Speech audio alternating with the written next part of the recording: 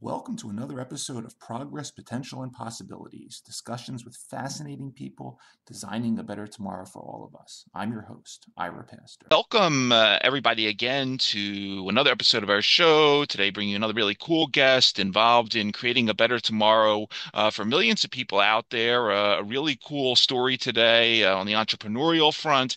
Today, we have the honor of being joined by Rocky Batzel, who is the Chief Executive Officer of a company called SnapSlide. They recently introduced to the market the first child resistance closure that has a single-handed opening for both prescription and OTC medication bottles. And this really interesting patented solution, of which Mr. Batzell is the inventor, is ultimately focused on bringing life-changing potential for close to 60 million Americans alone that have physical limitations, ultimately addressing this vital yet pretty much overlooked aspect of sort of the inclusivity theme, namely medication accessibility. Mr. Batzell, he did his bachelor's degree in biology at Marywood University in Pennsylvania, and then ultimately was enrolled in medical school and happened to notice that his grandmother was struggling with traditional push and twist child-resistant caps, and it was that inspirational moment that led his career to pivot a little bit into this world of entrepreneurship, leading out on this very first prototype, which would become SnapSlide. And after they secured patent protection, he also formed the company around the innovation and is dedicated to advancing not just the engineering, but diversifying the applications and ultimately leading SnapSlide's mission to bring this really adaptive solution to everyone that needs it. Honored to have him with us. Really interesting story. Looking to get into Rocky Batzel. Thanks so much for coming on the show. Hey, Ira, thanks for having me, man. Great Great intro. Yeah, Great no, intro. I don't it's even you hit the know. nail on the head on everything. I don't even know why I'm here now. No, we have a lot to talk about. We Great definitely job. have a lot to talk about. Before we get into everything, SnapSlide, before we even talk about your grandmother, take a couple minutes just to talk about you. I mean, you clearly were on the path. You're interested in biology, obviously looking at medicine. Tell us a little about yourself and a little bit more about your background. I think grew up in Scranton, Pennsylvania, if I'm not mistaken. Take us into the early days. Scranton, PA, the home of the office. For those Yep. of you who don't know, Yep. Northeast PA is Scranton. But that's our claim to fame here in Scranton is the office. So I was just a regular guy. Big fan of science. Always like researching, experimenting, doing stuff like that. And throughout school, I was a late bloomer, if you will. I didn't decide I wanted to hit up medical school until like a couple of years into college. I was undecided, as most kids are. Who wants? Nobody knows what they're doing right out of high school. You know, so just started. I was doing things, trying to find my way, and got into the sciences and started to pursue medicine. And that was where my passion was, and got into medical school. And about a year in, I don't know what it was. Something was driving me in another direction. My heart wasn't in it, and it was a tough decision, man, to leave med school. You're invested, and you're in there, and you know the path. Graduate med school, do a residency, get out, and start to help people in medicine and make a career. So that path. So it was a tough one to jump out into the unknown. So I had a lot of support from family, friends. A lot of people thought I was crazy. Rocky, what are you doing? You leaving medical school? You got the path laid out here. Just do it. Like, nah, I don't want to. One thing, I don't like regrets. Like, if feeling it, if my gut's telling me to do something, I like to do it because later down the road, I don't want to look back and be like, oh, I should have done that. I'm not happy now. So take that leap when you're feeling it, and things tend to work out. A Yeah. lot of work, but Yeah. so left medical school and just started doing some things. I wrote a book on medical schools, played around with a couple ideas, cold calling companies, on little things I came up with, just trying to find my way, learning the ropes. And then my mother came to me and opened my eyes to this unmet need for over 70 million Americans who have trouble accessing their medication. It's interesting because, as we were chatting before the show, told you I'm sort of people that watch the show know I started my career out as a pharmacist down the road here from you in Philly. And yeah, it was sort of, familiar sort of more with this problem or from the other side of the equation. And it's how sort of this problem was always sold to us as pharmacists that, hey, we got to keep young kids out of the prescription bottles, and that was sort of the extent of the science that existed. Talk about what you ran into specifically with your grandmother in the sense that, and we'll get into sort of the big numbers of sort of the 70 million that you were mentioning in a little bit, but what specifically did you see per your grandmother and sort of her issues? And just, it's something we don't think about as you said it, unmet, but we take a lot of medication in this country. A lot of it is with elderly patients. What's the story with your grandmother and sort of the aha moment that you first said, okay, now I know what I want to do? So my mother came to me, and I remember it like it was yesterday. I was at my apartment, and my mom came in, and we were close to where my grandmother lives. And she's like, Rock. She was a little bit frustrated because she'd been going over to my grandmother's all the time to open up pill bottles for her, I guess. She's like, Rock, if you want to think of something for these damn pill bottles. Graham can't get into them. I have to go over, and I go over about 2 or 3 times a week, and I have to open them all for her. And then she just leaves the cap on them, so she could just take the cap off and pull them out. And what happens? She knocks them over. Pills go in the sink. The cap flies all over the place. And then where the grandkids come over, she gets paranoid. She puts them back on, and the whole process starts all over again. I was like, she's driving me crazy with these. And I thought that was interesting. I'm like, wow, it was not something I even thought of. It's just, we all use child resistant closures every day, whether it's prescription medication or you're taking your Tylenol, everything's in Yep. for child resistant closure. And I thought about it. I'm like, wow, it's interesting. I don't like it. I'm an able-bodied guy, and I don't really care for taking it. They're paying for me. Can't imagine Graham, who's in her early 90s at this point, that limited strength and dexterity. Boy, that's got to be tough. So I started researching and discovered that it hasn't changed in over 50 years. Some iteration of a torque-dependent motion. Now, child resistance, huge, critical element that's needed. And it needs to be a two-part mechanism, simultaneous open process. Push and turn, squeeze and turn. So I knew it needed to have two parts. I knew it needed to meet the CR criteria, but I wanted to just change up the mechanical operation to almost have it be more of a mental challenge than a physical challenge. A mental challenge, physical challenge, you have to breach every single time. A mental challenge, you have to only breach once, and you have it.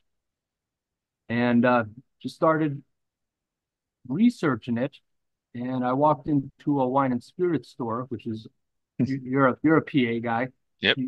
That's our local liquor stores. And I saw a lady there handing out sampling wines, and she happened to be an amputee. Now, imagine that I'm walking in, I'm thinking, here I am thinking closures, child resistant closures. Now, I don't know how many people go in a wine and spirit stores thinking about this stuff, but I walked in there and I saw this amputee. I was like, holy God, how does she do it? Graham at least has two arms to do it. How do amputees do it? And I watched her open a cork on a wine bottle, and it was cumbersome. It was a struggle for her. She had her technique down, but it was tough. And I said at that point, I'm like, okay, whatever I develop needs to be one hand accessible. Hmm. Less dexterity, less force needed for Graham, who has arthritis and limited strength, but also one hand accessible for those that are amputees. And that kind of allowed me to think outside the box a little bit and come up with entirely different mechanics instead of torque, a linear sliding motion. And that's kind of where I popped in my head, maybe 11 o'clock at night. I'm just some of the best ideas just come out. We've been in the shower or right before you go to sleep at night. Might be when your brain's the most relaxed. And boom, just came to me. And Hmm. then that's where the journey began. Yeah. And clearly this journey goes well. It goes to two major things. Where some very big numbers involved, and I'd like to just highlight both of these for the audience, and you can talk about them independently. One is just the numbers involved here, and I mentioned we mentioned the sort of the beginning, that's sort of 70 million number in the United States alone. And only, not, I shouldn't say only, but there's a very large number, as you were just saying, about just amputees, upwards of 12 million, either amputees, people with stroke, paralysis, birth defects. And then you pile on top of that, and again, we don't think of this, I guess being young guys, but we have, elder statesmen and women in our families. Um, Fibromyalgia, arthritis, Parkinson's disease, MS. I mean, there's a lot of things connected here, and I'd just like you to talk a little because this is not a small number by any means. And again, something we think about, protecting the kids, a lot of kids, but there's a lot of people that require this. Talk a little bit about that number. It's very important that the audience understands it. Wild. It's wild, the demographic of people that struggle. And as I was getting down this path, I was talking to people, the random strangers, coming up to them, asking them what their thoughts are with current prescription bottles. The general consensus was I hate them. I can't do it. I need somebody to do it for me. It's cumbersome. I don't like doing it. Whatever their reasons were, whether they can or they struggle or they can at all. And it was unanimous. And I thought that was incredible. So I started to really research on the demographics. And what we did, we broke it down into three demographics of people: primary, secondary, and tertiary. Primary being you only have one arm, whether it's an amputee. There's about 1 million people out there with only have one arm due to an amputee. Hemiparesis after a stroke, about 9 Hmm. million. Every time, about 80% of stroke patients have some form of hemiparesis, which is paralysis on one side of the body. Now they have an arm, but their arm isn't functional. Um, brachial plexus injuries, spinal cord injuries, brachial plexus, brachial nerve, the major nerve that goes down your arm that allows your arm to move. If that's damaged, you practically have no arm or limited motion of it. So there's 12 million people that only have one arm to use. So that's our primary demographic, people that they're on medication and they need a way to easily access it and not depend on others. It drives me crazy when people don't want to depend on others. They want to have the same package, same thing as everybody else and be able to use it themselves. And Hmm. that's my mission. Yeah. And then there's the secondary demographic, which is you have both arms, but you have limited ability. Arthritis being the huge one. About 60 million Americans have some form of arthritis. Uh, MS, multiple sclerosis, neuromuscular conditions, other things that you have two arms, but you just have weakness, dexterity, inability to move them. So it's not so much you need the one arm to access, but you just need something that requires less force and dexterity. Hmm. And Hmm. then you have the tertiary, which is everybody else, Right. like you and I, that just want convenience. That don't have to worry about the cap fall. That was a big thing I got from people. I drop the cap, it goes under the couch or misplace. I got to put the cap down. Those things. So just convenience. So Yeah. that's everybody else, the tertiary. So those are the three demographics: primary, secondary, tertiary, and kind of developed the slogan, uh, life changing for many, convenient for all. Hmm. that there's 12 million people that it's life changing for, then access themselves. And you could say 60 million people if you include the arthritis. And then everybody else that it's convenient for. It's just better. Yep. I'm able-bodied, but I take my vitamins and any meds I have in the car because I'll forget about them at home. And then I'm like halfway to work and I'm like, oh, geez, I forgot to take that. So I just started to keep everything in the car. And I just use SnapSlide and pop them right in my mouth and don't even have to take my hand off the steering and do it. And every time I think, I'm like, oh, who invented this thing? This is pretty good. And I'm the biggest critic of Yeah. it. But so depending on what your wants are, what type of mobility you have, it's convenient or life changing depending on who you are. Yeah. And let's that segues perfectly into one other thing, and then we'll get into sort of the entrepreneurial journey and developing it and getting it out there. But there's another really big number here, and I think we need to talk about it, and that is, and this is a 2018 number, so I'm sure this is going up, but it was estimated back in 2018 that the cost of poor medication adherence, of just not taking our medications because we can't access them appropriately, and so forth, is close to over $500 billion in the United States, and all the risks that that ultimately leads to in terms of severe health events, hospitalization, and so forth. We don't normally think of that number, but that's damn big. And combine that with, um, you know, we use the word, we talk about sort of low-hanging fruit on the show a lot. And should we be developing this $1 million gene therapy when we have these lower hanging fruit drugs and so forth and that. But here seems a really important low hanging fruit that if we could optimize it per something like SnapSlide, there's a lot of money to be saved in the United States healthcare system alone. Huge, Say a couple words about that figure as well. I think it's important. huge. A lot of people, one of the biggest things I get is this independence and people not taking their medication because they don't want to depend on somebody else. So if you're a caregiver, if you depend on your wife, your husband, whoever isn't home, then you're not gonna take your medication, or you just don't want to ask people, So it's very, very important that people have the ability to access these tasks of daily living, Mhm. independent on their own time, and not be kind of not having something be cumbersome that shouldn't be. And if we could address that in a very simple way, and I'm crazy about simplicity. In today's day and age, everything is technology, complication, software, real fancy stuff that I wanted to stay in my entrepreneurial journey. I wanted to stay away from that because everybody in my generation is going into more techie, sophisticated AI stuff. Yep.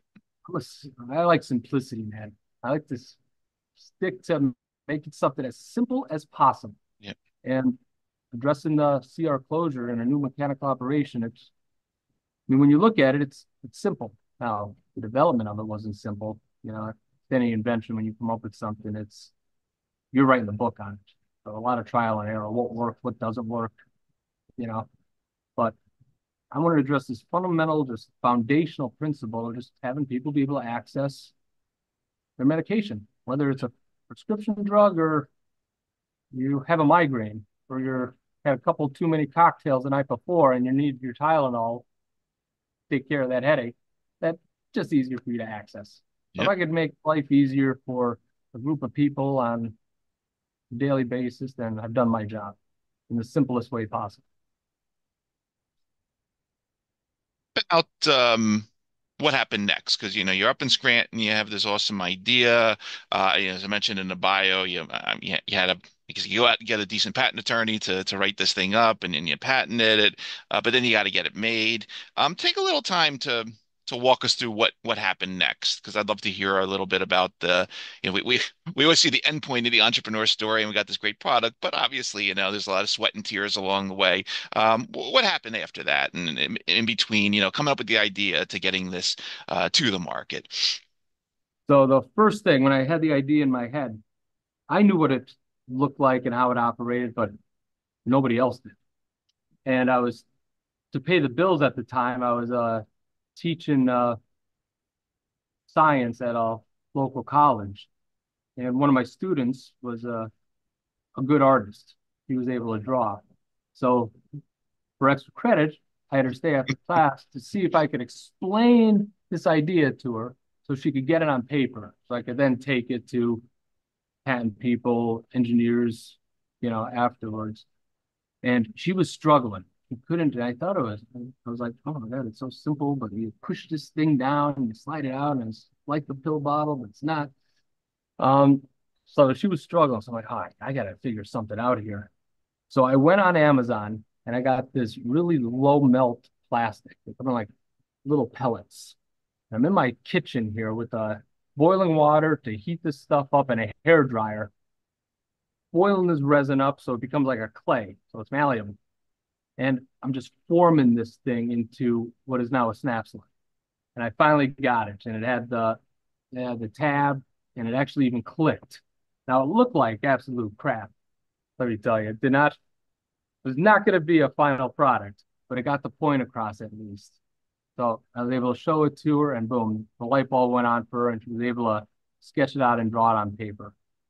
And when I had that, I was able to now go to patent agents, patent attorneys to discuss the patent stuff because I was a medical student, remember? So Right. I didn't know much about patents. I didn't know much about engineering, prototyping, anything like that. So I needed to count on people who knew this realm. And a lot of patent attorneys telling me there's no way you can get a patent on it. It's way too simple. There's stuff out there already and you can't do it.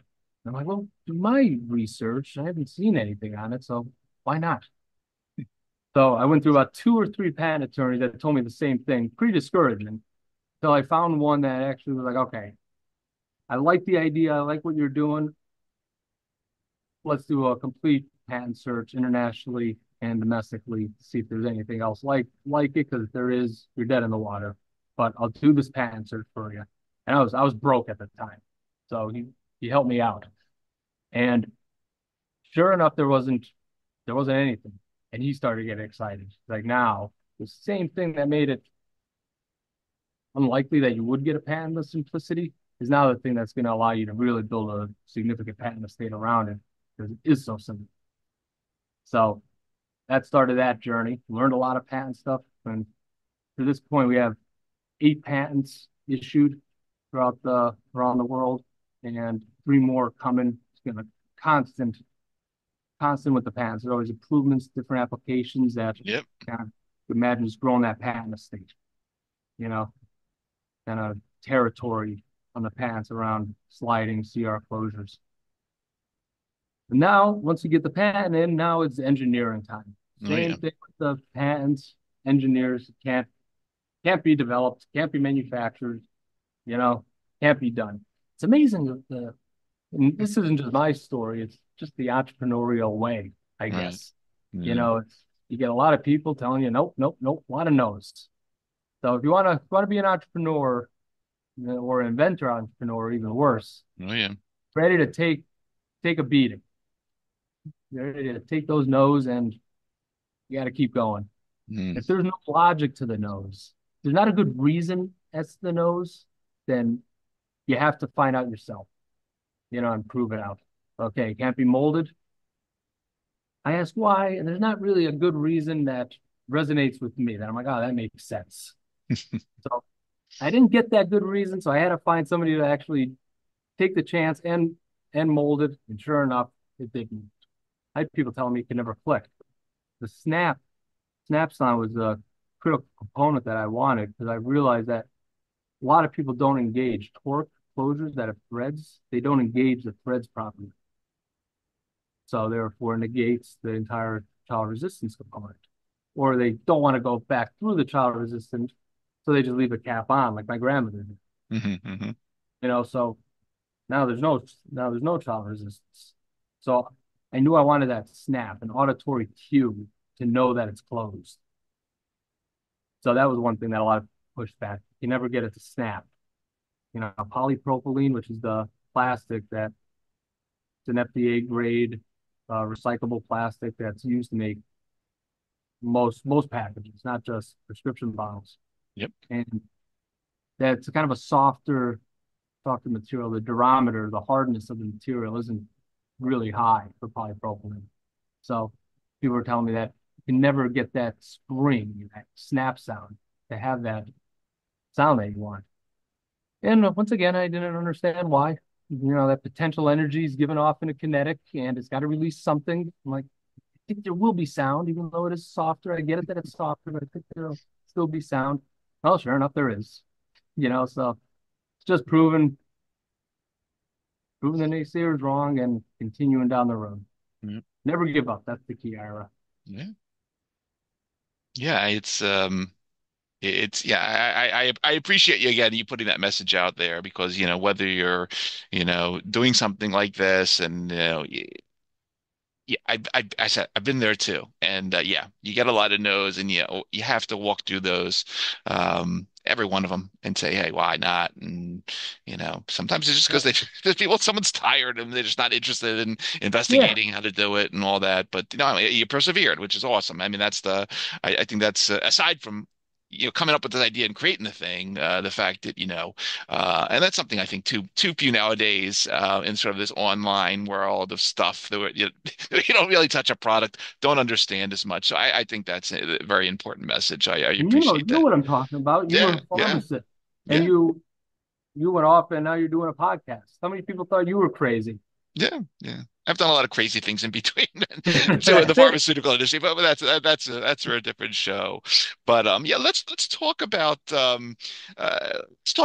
getting out there now because there's a couple of different baskets here, obviously, that are very large. But if we just look at sort of the one where I started out, here we are, it's 2024. There's something like close to 90,000 pharmacies alone in the United States when you include chains and independents and hospital pharmacy and specialty pharmacy. So, I mean, there's a huge existing, and we'll talk about OTC in a minute, but that alone, can you just sort of introduce the audience to a little bit about sort of how these pharmacies currently purchase these products and ultimately, what it was like getting into these distribution logistic chains. Obviously, introducing something like this, which is novel, but at the same time, I'm sure, and I don't remember off the top of my head, but there's not lots of companies that distribute products like these to these pharmacies. So talk a little bit of that part of the story as well.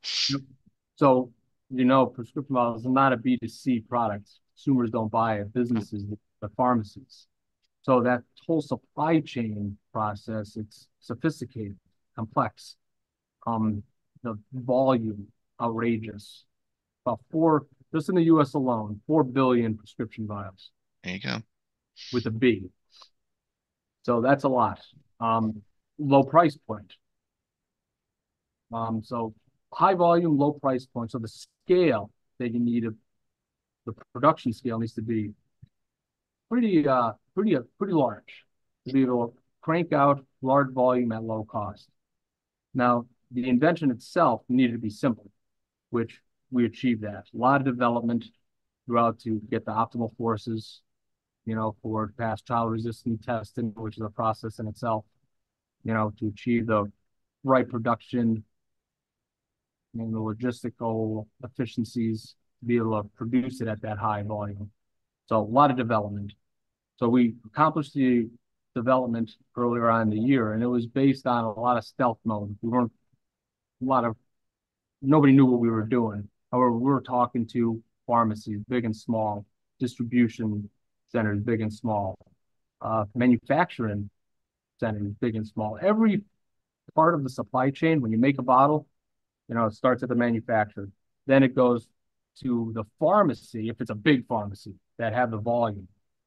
But most times it goes to wholesalers, distributors that then sell it to the community pharmacies, the smaller pharmacies that may not have the monthly or quarterly volume to justify the manufacturer producing it for them directly. So you got to be able to hit in each one of those areas, whether manufacturing, distribution, pharmacy, right down to the consumer. They all have different wants and needs. What's important to a distributor may not be important to the pharmacy. What's important to the pharmacist may not be important to the distributor. But you got to be able to hit every one of those check boxes for each area. Mm-hmm. And the only way to do that, you can't be in a bubble. So we went out and we talked to the largest players in the field on that to learn how it's done. And there was a lot of tweaking that we had to do, a lot of things that we didn't account for early on. I originally had the biggest thing, it was a cube bottle. I don't actually do. Our first prototype was actually cube shape. Got it. The cube shape is great for packing, for efficiency. You get so many more cubes into a box than cylinders. Mm. So the packing density is so much greater. Sure. So I thought I was really onto something with the cube.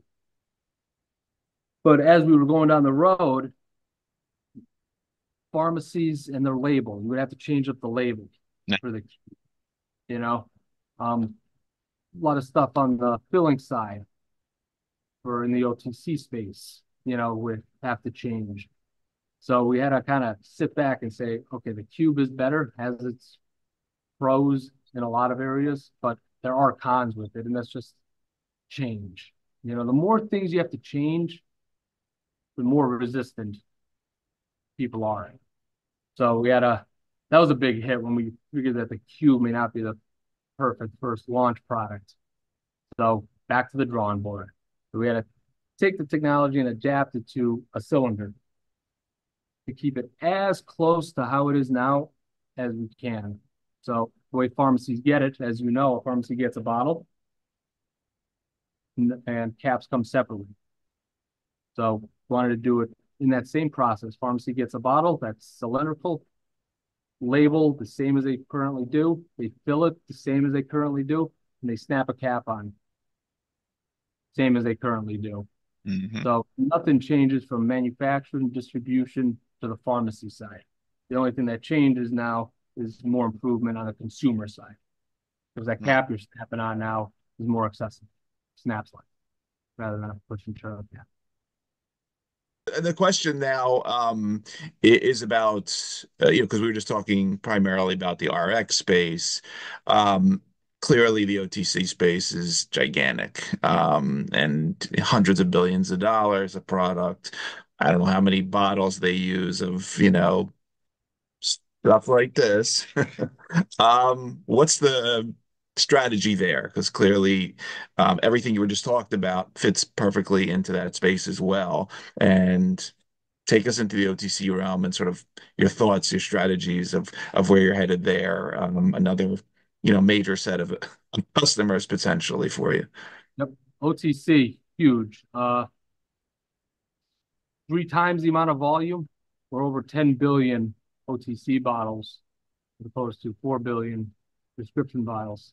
Now, very similar. We wanted to adapt the closure to be as adaptable to RX and OTC. They're very similar, but there are some differences. OTC, for example, they're on the shelf. It's a point of purchase. You don't need a prescription to get them. So prescription vials, you go to the pharmacy refills the prescription vial, with the medication. It comes in a big jug. If you're, as you know, you have a big jug of medication and you give 30 tablets to Rose and you put those 30 tablets in her bottle with her label. OTC, it's on the store shelf and it could sit there for months. So you need an induction seal, tamper evidence and induction seal to maximize that shelf life. So that's one thing that we're currently working on right now, optimizing that induction seal for OTC as it applies to SnapSlide, in which RX, you don't need that. There's no induction seals. So that's one thing we're doing. Also the filling lines, making sure the cappers and everything with filling the high volume over the counter on their lines, the filling lines are optimized and good there, the most efficient process. So those are the two major big differences between OTC and RX. the incorporation of induction seal and making sure that the capping lines, which are all dependent on torque, a lot of them, are able to do a snap. The nice thing is that OTC, I mean, like aspirin, for example. That's what's got me started thinking about OTC. Aspirin, one of the most widely used drugs on the planet. And anybody that had a stroke is probably on an aspirin regimen. Well, if 80% of stroke patients have some form of hemiparesis, but they need to take aspirin, how are they going to access that aspirin? They only have one arm to use. It's incredible. Same thing with a heart attack. It's the first thing you do, Ira. You have chest pain, you have angina going down your arm. What do you want to do? Take a baby aspirin. But now you have angina pectoris, your arm is in pain, immobile. How are you going to access that aspirin? So when it comes to aspirin, I feel aspirin needs to be one hand accessible. And that got me into, all right, we got to adapt this and evolve SnapSlide for OTC medications. So that's right on the coattails of RX. So we've been on RX. You've taken us to OTC, and before the show, I was looking around upstairs at all the other stuff that has some type of child-resistant cap on it, and there's a lot of them in this house alone, from detergents to industrial chemicals to household chemicals to food products. I mean, there's a tremendous amount of opportunity even beyond the medication space. Again, Rocky, take us a little into your thoughts. I know these are probably aren't short-term interest of SnapSlide, but down the road, as the money starts to pour in, you're no doubt going to diversify into a lot of these areas. So, talk a little about some of your vision there. 100%. And our mission isn't just to make medication more accessible, it's to make everything more accessible. And the simplicity of SnapSlide allows you to adapt it relatively easily to different sizes and shape containers, different uses. So definitely on our things to do list. We want my mission at the end of the day is no matter what aisle you're going down at a grocery store, there's SnapSlide on something. Just maybe nothing as important as medication accessibility, but even your spice rack. You have your spatula in one hand and you have to slicing up that salmon you're cooking. Boom, SnapSlide. You know, Right. so Right. it's kind of a new element on the periodic table of closures. You can think about that. It's an atom, just like oxygen or any like the actual elements, Right. but when it comes to closures, it's a new thing, a new operation that you can now make molecules with it, and those molecules are the different applications that it could apply to. So anywhere from aspirin to RX all the way down to household chemicals to kitty litter. Wait till you see, I'm going to show you our Flowgate application, which is going to be coming out in the near future. It's a way to easily get those big jugs of kitty litter, those boxes, Right. 40-pound boxes. They're heavy as heck to use SnapSlide in a way that doesn't allow you to have to pick them up anymore. My buddy's in a wheelchair and he was struggling with that, so I made him a little SnapSlide adaptation to his box of kitty litter. It's amazing how the flow, that guillotine effect, it chops off granular flow. Call it the Flowgate line. It's just a cool way to apply SnapSlide to get kitty litter out. Who knew? No. No.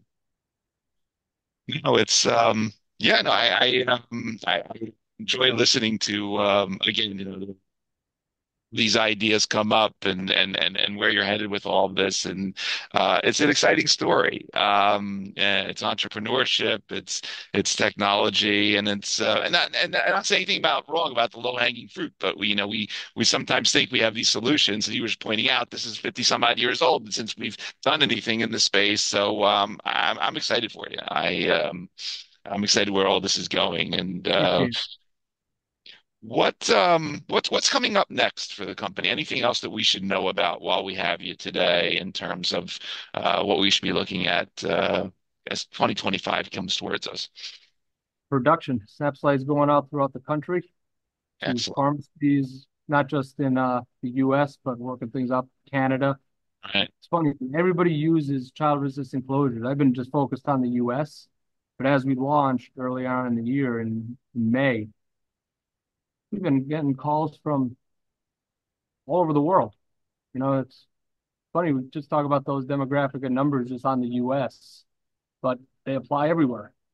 And everybody has the same pain points, so figuring out how to align overseas with manufacturing and that all that stuff. But getting it out to the US first and across the world. All right. Well, again, I wish you and your team the best with all this, and I'm excited for you having started in this space and very familiar with what you're doing, and I know you're going to be quite successful at this, and really, wishing you the best for the company, for you, as you get these products out there. Again, for everybody that is going to be listening to this episode of our show across the various podcasts that it's going to be going out on, or who will be watching on our YouTube channel. Again, you've been spending time with Ricky Batzell, Chief Executive Officer of SnapSlide. We'll put a link in the bio of the show, doing really amazing things to bring this really life-changing set of products to tens of millions of Americans and millions more around the world, and addressing this issue of medication accessibility that is a very, very large number impact to the healthcare system. But Rocky, I really want to thank you for taking the time out of your schedule to talk to us for a little while about what you're up to. Obviously, thank you for the millions of people out there for what you're doing. And as again, we like to say on our show, thanks for helping to create a better tomorrow via the development of a technology like this. Really a great story, and wishing you the best with it. Appreciate it, Ira. It was fun. I was happy to be here. We should Yeah, do it again sometime. definitely. We'll definitely do a follow-up. Awesome. You, Thanks a lot.